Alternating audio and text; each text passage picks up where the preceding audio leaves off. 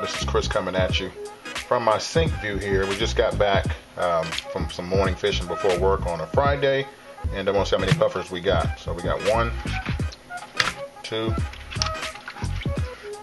3, 4, 5, 6,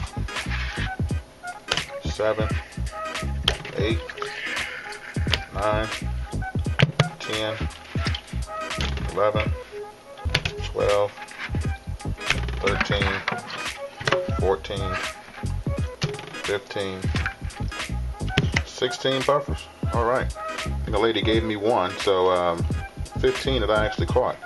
Not a bad morning, you know, so you can see there's a little bit of a puffer run going on right now here in North Carolina, Wilmington area. So if you're down at Curry Beach, Carolina Beach, or probably, I would imagine, Topsail area, you know, they might be getting them that far up.